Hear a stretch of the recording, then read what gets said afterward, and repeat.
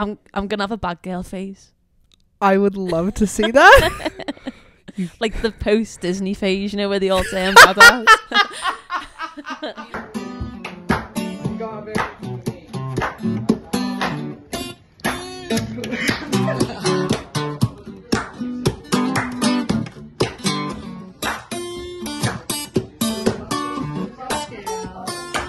Come on, Kate, what you saying? All right. So, hello and welcome back to the Red Shutter. Well, it's not welcome back. It's welcome to the Red Shutter Show. I've never been before, so. And it's our first show. Yes. Thank you for having me. Of course, Ellie. The incomparable Ellie Burke. Hello. The very green Ellie Burke. No, yeah, I didn't even plan this out, but you know, it works. It works. It really does. It goes with the aesthetic. All right, Ellie. So would you be able to tell us a little bit about yourself? Yes. So my name is Ellie Burke. I am a musician from Liverpool, Anfield, and I am a full-time musician at the minute. I'm releasing music, gigging, cover gigs, original music gigs, and I'm just trying to live as a recording artist at the minute. Making money as well, so it's all good. Making money doing what you love. Yeah, always exactly, good, always good. Exactly. So how long have you been doing this, doing music professionally, I guess? Professionally, about 2 years, maybe. But I've been a musician all my life, since I was about 13. Can't remember learning guitar. It just kind of happened naturally, so it's just always been with me. I always wanted to be a singer. When I was like 5, I'd watch Disney Channel, Nickelodeon, and be like, I want to be like Miley Cyrus, Selena Gomez, Demi Lovato. So it's just kind of always been there. That's, you know? I feel like that's all of our childhoods. It is. It's literally all of us, isn't it? That's like what we're all inspired from. I can't tell you how many years I went as Hannah Montana for Halloween. I think it was 3. Anytime there was like a dress up day in school, I'd be like, I'm Hannah Montana. Yes. I think I had about 4 Hannah Montana wigs. You didn't need a wig. I didn't actually have a wig, but I used to just like clip it back the way she used to have it and get like, you know, jeans, a little jacket and stuff. Oh yeah. All the sparkles. Yeah, exactly. All right. So you've been working as like a professional musician for 1 to 2 years. What we're really looking to delve into on this show is brand image and how to just find success in the community. And I think an important thing to start that off is what even defines success, because I feel like our image of it is so overblown. Like, you're successful if you're Billie Eilish. Yeah, exactly. But no, not necessarily. I think success in the music industry is you've got to be enjoying what you're doing. That's success to me. If you're not enjoying it, there's no point in doing it, because you're just going to be miserable. So you've got to be happy and enjoy what you're doing. And then if you are making money and you're making a living out of it, which is very important, then I'd say that's successful. You don't have to be a millionaire or be as famous as, like, say, Billie Eilish. I think success is whatever you think success is for you. I think making a comfortable living and being happy what you're doing is successful. In any type of job as well, not just music, but in any type of job. Yeah. But yeah, I have fun with what I do. And I'm sure every musician in the city does, so I'd say that's successful. All right. And now, within the music community, how difficult do you think it is to find that consistent, livable kind of wage from it? I think, well, personally, it was hard for me to be consistent a few years ago because of, like, I suffered with anxiety a lot. So performing live was really scary to me. Even though I'd done it before, it was like really scary to me. I'd have to like beg my partner to come to an open mic with me. Just, I don't know, like, I loved music, but I was just really anxious. So I think sometimes like anxiety or mental health can get in the way of doing this type of job. But that was for me personally. And I think it's hard to say because it's different for everyone. What's difficult, but I think I don't know.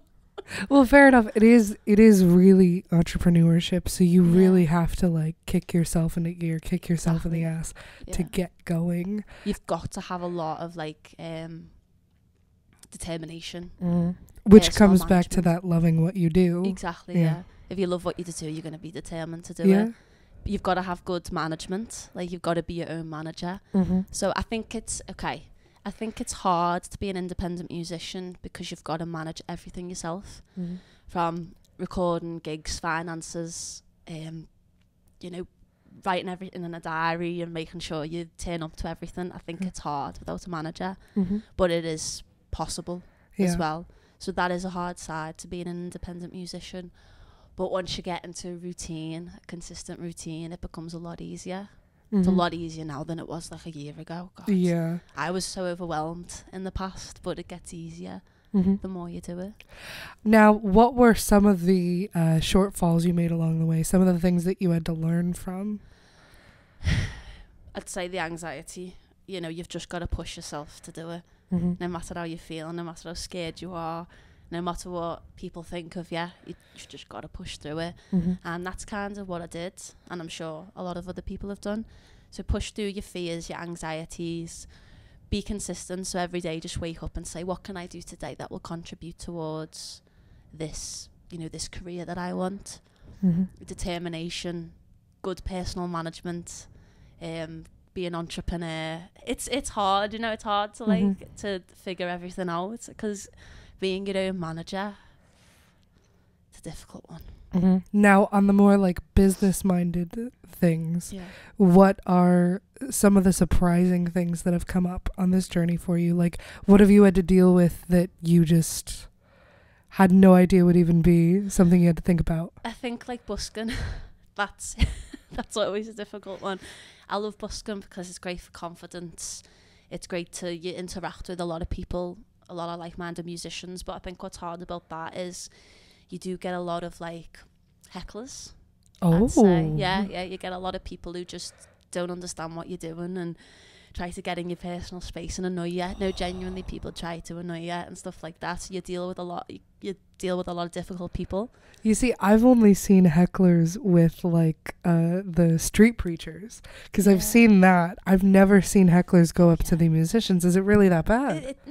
It's not that bad, but you know, I'd say like most busking sessions I do, there's always someone who is like heckling or, you know, fair enough. When I say getting, I'm not trying to be rude when I say in the personal space, but you have like a space where you want to perform and do your job, and sometimes people are just like on top of you and stuff like that. Personal bubble. Yeah, there's a personal bubble. I've spoke about this on videos before because it is an issue, you know what I mean? But other than that, busking is really fun and it's great for confidence. And I do think that that's developed my career, my brand and my personal confidence over the years. But I'd say that's a difficult one. So you're saying that it helped you develop your personal brand. Let's shift a bit more to those sort of topics. So what have you done what else have you done to develop your personal brand? Open mics. I do think about I think about this a lot, like the way I dress, because I think that's important as well in your brand, like the colours you wear, what type of clothes you wear, you know, because some people love like the 60s vibe, some people are like 50s, 80s, you know, it changes. So I definitely think about that. And when I go to like open mics, not so much when I'm busking, I'm a bit more casual. Busking's your day job. Yeah, it's just like casual. But if I go to open mics, I do try to switch it up a bit. But I've got like I haven't got many clothes. It's the same stuff all the time, so I just try and switch it up a bit. But today I didn't even mean to do this, but it goes together with like a brand. It does, because the green guitar is so ingrained in your brand image. Before I knew you, I was like, oh, there's the girl with the green guitar. Ooh, look at that green Fender. Like, everybody gets so excited when you pull it out of the gig bag. Wow, look at that. I think I've got a bit like an earthy vibe because my other guitar, my Martin, is like brown. Oh, yeah. You know, like wood. So what a hippie. You're so granola. Oh no, I'm so granola. I'm so like earthy. Granola. It actually does look like granola. It's like that type of colour. But no, but like, yeah, you know, I think I do specifically pick the guitars to match my brand.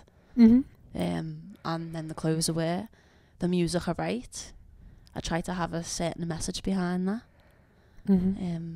Your but- brand image, Ellie and I were talking about this last night. We have another Ellie behind the scenes. Yes. I'm surrounded by Ellies. Yeah. Ellie squared. So many alleys.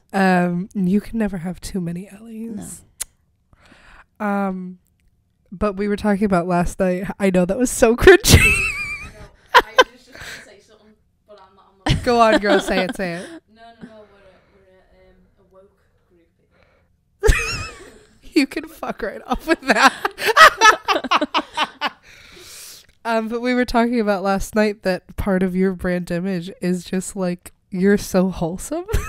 Like me, because last night Ellie was the opening act for someone at the Jacaranda last night, and it was just so sweet. You'd go up and be like, so this song is about this, and just like needs and a bit of space, and it's my new single. So and you're up cringy, there in honestly. your little like pastel rainbow cardigan, and it's so sweet and wholesome. Oh like, my god. Maybe that is my brand then. Yeah, I think that's my personality, I think. it is. And I can't help it, just comes out. You're just so wholesome. But it really is. It's very different from a lot of female artists Do you think so? in town. Yeah. Oh wow. I don't think many go for the wholesome, or if they do, it goes to like a very like a young place. But with you, Yeah. that's not really what it is. Well, I do want to come across as mature. I don't really want to come off as like childish or anything. No.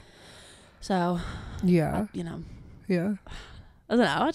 I think like, I don't think I've like purposely made a brand. I think it's just matched with my personality. But I do love like the earthy vibes and writing songs about space and nature. They're cringy things, but it's just, Well, even I think that to an extent, talking about your anxiety and stuff, yeah.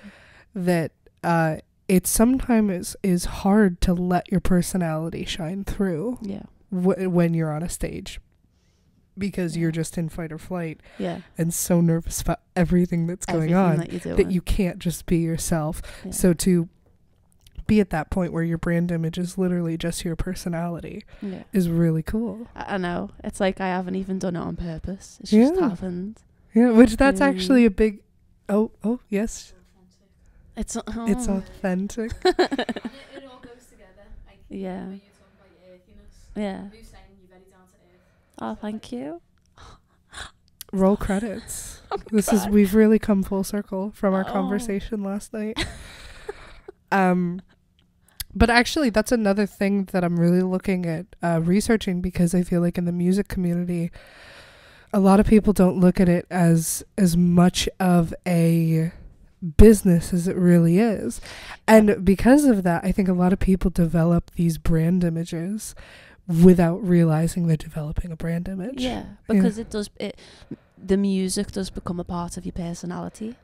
Yeah. So you don't even realise you're doing it. But like you say, anything that you buy or like online, like a brand, like Nike or anything like that, Adidas, it's got a brand image, and you notice that. You remember like the images or the name, and that's what you've got to be as a musician. You are a business, so you've got to treat yourself like that. Yeah. Even though it is hard. Yeah, definitely. Now, something that I have heard from a few musicians is this idea that if I do covers, I'm going to be known as a cover artist. Mm-hmm. Do you feel that at all? Do you have any comments on that?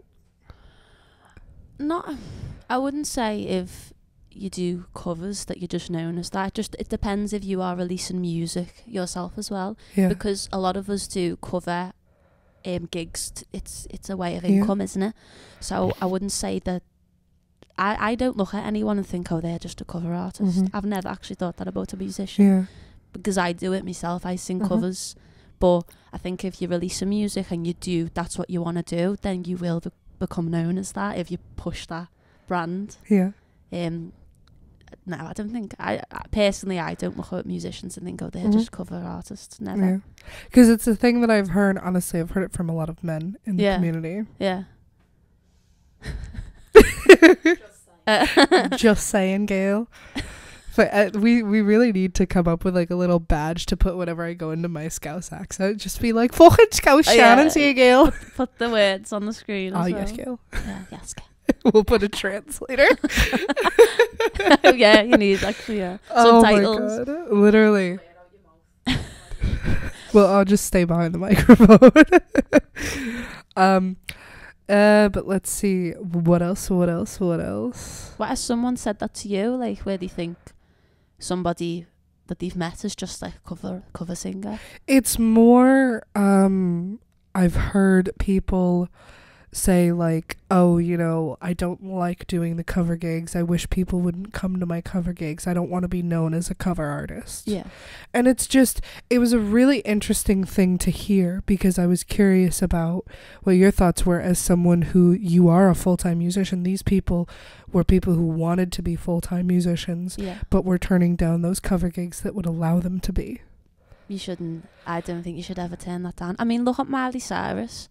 She went through a whole phase where she was just singing covers.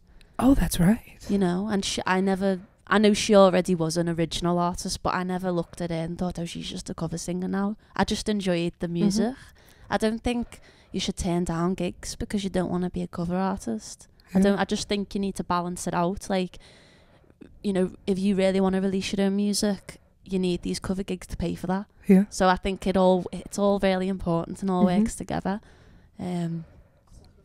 Yeah, I think it's good for confidence as well. It's a good way to practice. Mm-hmm.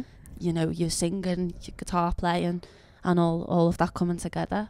I don't think it's a bad thing. Yeah, because I mean, with all of it, it's you know, your voice is just kind of a muscle, and the more you use it, the better you get at it. Exactly. And you can also bring a bit of your own brand and your own style to the covers you do. Yes. You know, You're Toxic by Britney Spears. Is not Britney Spears's. It's very Ellie Burke. It's still toxic, and the girls are still out in the audience. I know, and people love Baby One More Time. You know, people love that cover. But yeah, just make it your own as well. And on the occasion, I do sing like one of my own songs at an original gig. Yeah. You know, if you are worried about that, just add one of your own songs in there, and just say this is an original. You know, just make sure you're being yourself. Yeah, and. Plus, it's still getting your name out there. It is. Yeah. It is. It's. I think cover gigs are great. I enjoy them. Yeah, I was talking to Wayne Overly, who has been going to the Monday Club. He's a busker down in London. Okay. And he was talking about how the open mic scene has changed over the past like 10 to 15 years, and how it used to be like only original music, but now so many people go out and do covers, which is kind of interesting. I know. How has it changed like that? How has that even happened? I don't know if it has something to do with the new generation. I don't know if it has something to do with maybe everybody in COVID learned guitar and wants to play Green Day because same.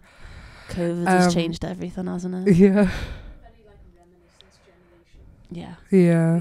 Yeah, I agree with that. Yeah. We love them, don't we? Mm-hmm. And we love to make them our own. Yeah. Well, to be fair, I mean, my uncle told me when I first started to play guitar and learn how to sing and all this stuff, he was the showman of the family. We had a family full of musicians, but he was the golden child, the showman. And he said that people don't know if you can sing until you sing a song that they know. Exactly. So unless you have your marketing strategy where you play the moon constantly on your Instagram, and now it is stuck in my head 24/7, Ellie could tell you that I got home and I was singing it last night. It does get, you know what? It does get stuck in your head. It does. I mean, I try to write songs that are catchy as well. Yeah. It's not a bad thing. Mm-hmm. Now, COVID's an interesting thing to talk about. Yes. With the music scene. Yes. I don't know what to ask, though. Well, I think, to be honest, during, like, I didn't ever do, like, a paid gig before COVID. Everything kind of happened for me after COVID. Fair enough. So I think COVID was maybe a good time to reflect on a lot of things in life, reflect on music, reflect, you know, everybody reflected on what their life was like, what they want for the future. It was a terrible time, but I suppose some people thought it was a good time to have that time to yourself, you know. But I don't know. Has it changed the music scene, do you think, COVID? I don't know. I wasn't in it before COVID either. That's what I mean. Like, I wasn't in the local music scene, so I can't really say. Even though as a musician, I wasn't in like this local Liverpool music scene, and I didn't know all the musicians that I know now, so I don't know how it's changed. Yeah. Yes. What about your own music? Did it like put your music on a halt, or is that where you got better? Did you say, because people go like one way or the other with like career and stuff? I would say that it got better, because actually The Moon was a song I wrote in lockdown. I wrote a lot of like songs in lockdown, and The Moon was like, so during COVID everyone was overwhelmed with life, and I was like, oh, what if we could find a place to like get some peace and a bit of relaxation? And I was like, oh, it's dead cringy, but I was like, I love space and I'd love to go to the moon, or you know. She keeps saying it's cringy. It is a great cringy song. But I just thought, I'd love to just fly around space or go to the moon. On the cringe topic, you know what I realized the other day?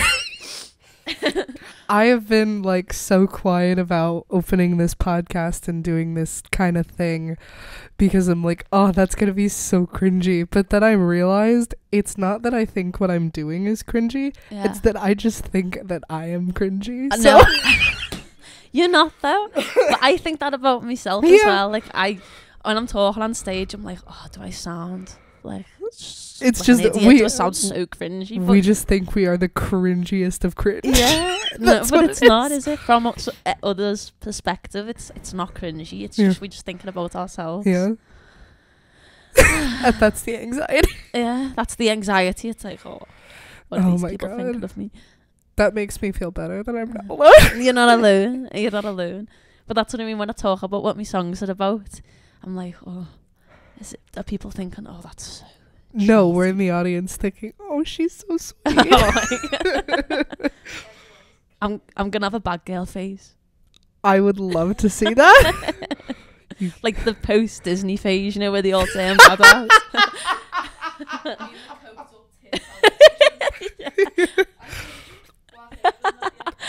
I've got some hair dye. I'll just be completely different. Startling. What did Ali say the other day? Ali shaved his head and I saw him on Sunday, and the first thing he said to me before hi was, yes, I had my Britney moment. It's gonna be me. No, oh my God. I don't know where I'm gonna go from here, but just winging it, just going with the flow. It's kind of a nice place to be though. Yeah, because you've definitely got the opportunities. You know, you're doing well. Also, I'll make a point. I think that releasing music is such a great way to get so many different opportunities. Like, people notice you a lot more, people respect you, you become more established within the music scene. So, and you know, if you promote it as well, you get like radio plays, radio interviews, podcasts, and people just take you more serious. Well, you're also very good at hopping on those opportunities and finding those opportunities. What do you attribute that to? Because I know a lot of musicians who've been in the community for a lot longer who haven't done half of the things that you've done. Really? You're on other podcasts cheating on me. Oh, sorry. And Ellie.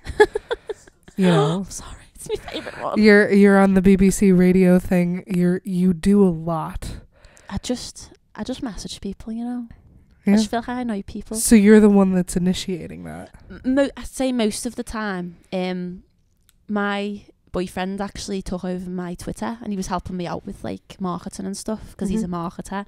So he took over my Twitter, and because like I use social media all the time, but I always forget about Twitter, which is bad because it's such a great community, especially like for music.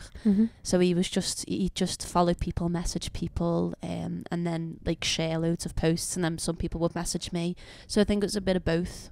I'd spend time messaging, using Submit Hub to get on like playlists, and also I know there's a singer, a band called Joe Symes and the Loving Kind, and Joe Symes used to teach me and like my band that I was in, so he's helped me with some opportunities as well. Mm-hmm.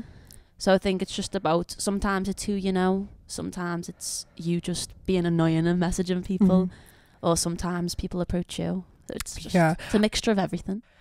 So I always feel bad to like reach out again and pester them, even though anyone that I've spoken to that like runs and manages a bar or something, because that's most of the messages that I'm doing now, is like, why didn't you text me again? Like, I genuinely forgot. Sometimes you just have to say like, oh, can I just follow up this last message? Yeah. But no, I get that. I feel annoying sometimes about messaging people. So is that your advice to everybody? Just pester everybody, be annoying? Yeah. Yeah, you've just got to force your way in sometimes. Yeah. Not like overdo it, but you know what? If you just need to follow up a message, just do it. Because I feel like that. I'm like, oh, I don't want to message again. But sometimes you just have to. Yeah. Plus, who would be annoyed by you? Oh, well, I'm sure people could be annoyed by me. I can be annoying if I really want to. I'm excited to see that. I'll hold you to that. Oh, yeah. I'll get to the annoying side of Ellie Burke one of these days. At some point in life. All right. Well, thank you so much for joining us, Ellie. Do you want to move on to our little couch concert? Thank you. Yes, sure. All right. What are you going to be playing for us today? I'm going to play a love song called Together. Oh. Because that's going to be my next single. So, yeah. Very excited. Yes. Whenever you're ready.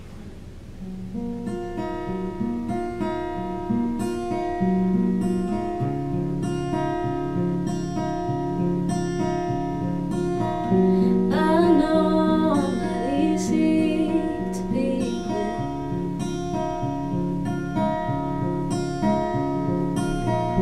I know that I've got my problems.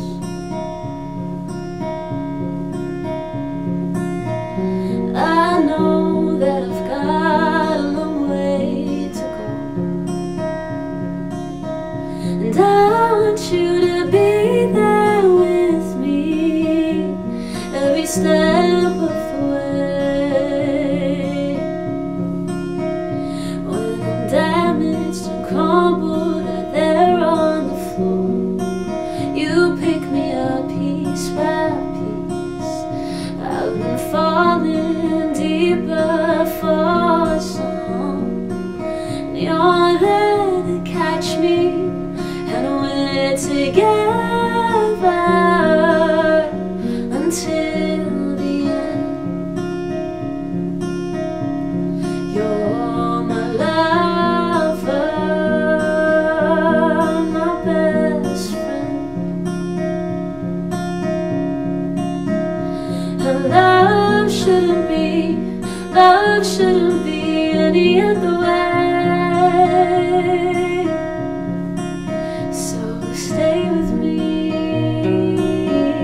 until the end. I know it's a long journey,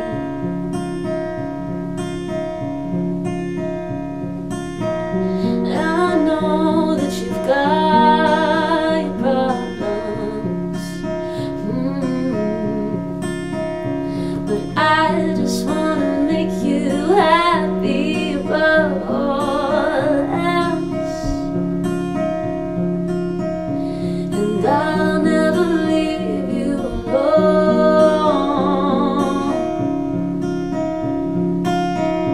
and we're together until the end. You're my lover, my best friend, and love shouldn't be any other way. So stay with me until the end. And everybody loves you, they do. And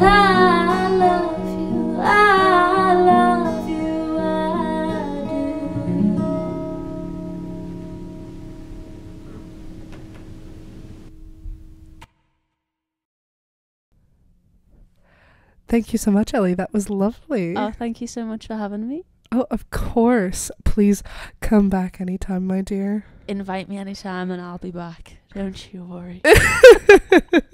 Before you cheat on us with another I won't. podcast. Oh, gosh. This is my favourite. This is the only one. The Red Shutter Club. You heard it here, folks. The Red Shutter Club. Red Ellie Shutter. Burke's favourite. It So is. now you have to tune in. It's amazing.